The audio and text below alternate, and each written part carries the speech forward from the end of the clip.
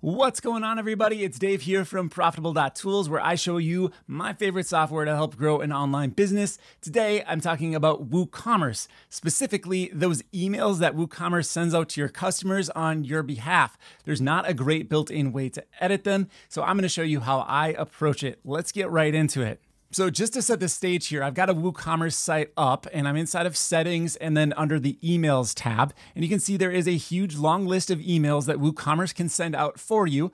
A lot of them are going to go to your customer, right? So anytime you're engaging with your customer, you want to make sure that you're on brand, that the language is the way that you want to actually interact with your customer. And unfortunately, even though WooCommerce is a very established and long developed product, they've decided that this isn't a feature that should be part of the core part of WooCommerce, and you need to either hard code things manually or rely on third-party tools to take care of this.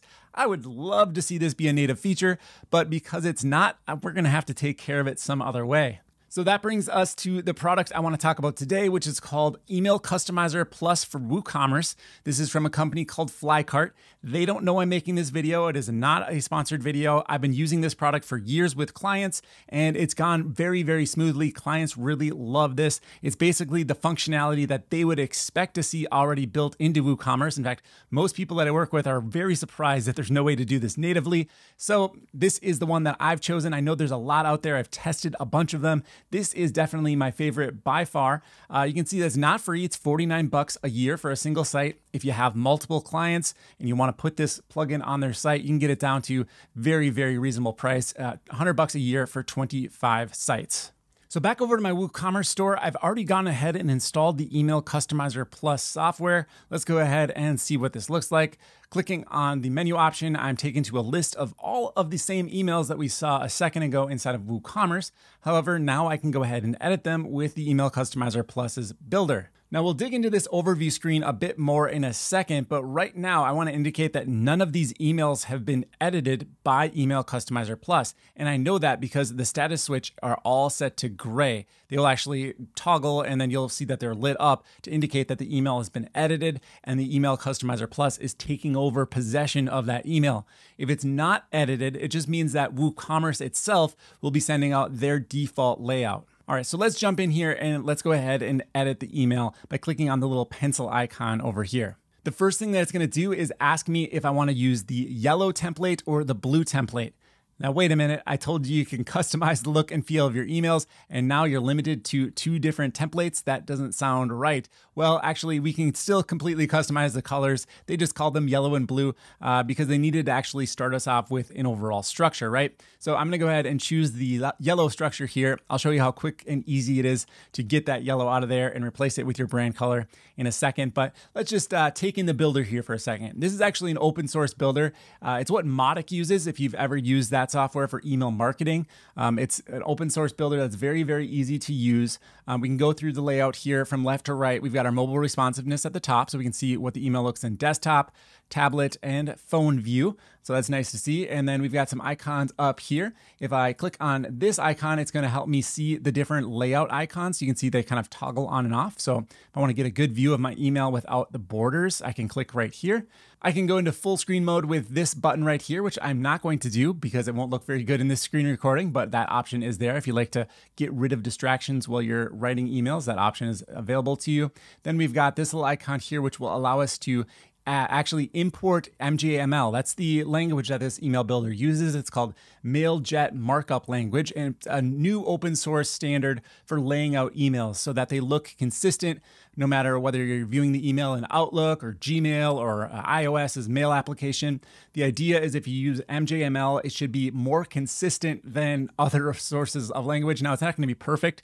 That's another story for a different day, but email still has a long way to go. So in general, we want to keep our layouts nice and simple in email, knowing that they might not render properly on all browsers. And that's nothing to do with this builder itself. It's just kind of email in general. We've got an undo and a redo option, and then the ability to trash our canvas right up here.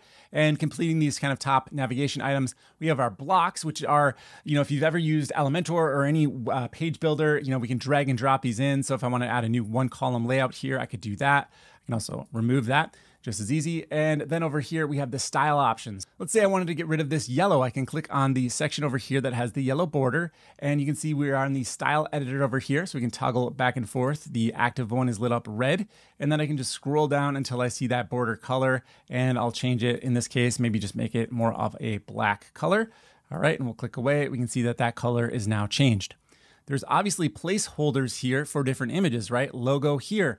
I can go ahead and upload my logo. Now, I do have a bit of a complaint with this section of the plugin in that it doesn't incorporate your WordPress media library. So they actually want a URL for your logo. You'd actually have to, if it's in your media library, go and find your logo, copy and paste the URL into the email editor, and then it'll show up in your email. It sure would be a lot nicer if it just integrated directly with the WordPress library, but it doesn't do that at this point. So hopefully there's a feature request for the developers. They can go ahead and add that in.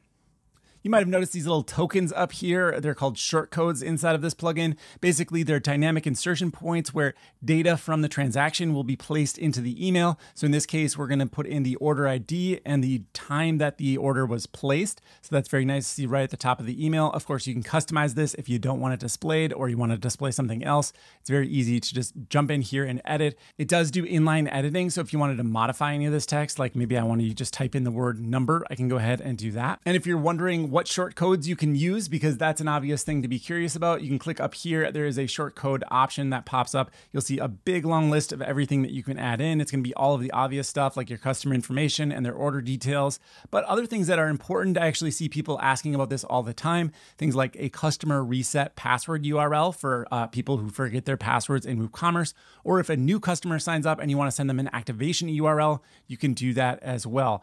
So I find that these options are very, very nice for those new customer signups when people instantly forget their password or fail to enter one in at signup. Maybe you don't have that option turned on in WooCommerce. So all of this information here is editable. We can change all of the colors, even like the background color. I can click on the background here and I can choose whatever color I like, change the opacity level. There we got a nice kind of salmon color. I don't like that at all actually, but you get the point. We can change it to be just about anything you like. The only sections you can't change are going to be these grayed out sections here where it says example order summary block. This is a table that shows the customer everything they purchased and what they paid, how they paid. You can't customize this, but you know what? I think it looks pretty good. We can see what it looks like up here if we click on the preview button. What we can actually do is preview it with some sample data. So I'll go ahead and choose this sample order here, and you can see how it lays out. I think the table looks really, really good. There is the option to include the image of the item right in here. I don't have a image associated with this WooCommerce item called test, but if I did, it would show up inside of that column. So that looks really nice. So that's essentially it. Very easy to use this builder. Let's go ahead and save and close this template. We'll go back out to the main screen we saw earlier. And now you're going to see that this is toggled on. And now we have the option to edit the email again, to trash our template, to export it, or we could also copy the template and then create another email with a different template type. So that way, if you added in your logo, you could go ahead and just easily reproduce all of the rest of the emails without having to manually do all the setup. The look and feel of the emails could be kind of set up once, and then you just copy and paste it to the different templates that need to go out. So that's a really nice feature. It would be nice actually if they really wanted to soup this up, is to go ahead and just say like replace all templates, and you could do it in one go. As it is right here, it's a little bit tedious because you have to scroll through all of the different emails and paste it in. All right, so there you go. That is my pick for the best way to edit emails inside of WooCommerce. I know there's a lot of different ones out there. What way are you using to edit your emails? Leave me a comment down below. If you have any pointers or things that I missed, I'd love to hear about them. Otherwise, make sure you subscribe. Check out the link below to go ahead and grab your own copy of Email Customizer Plus if you'd like to do so. And I'll see you in the next video. Thanks for watching.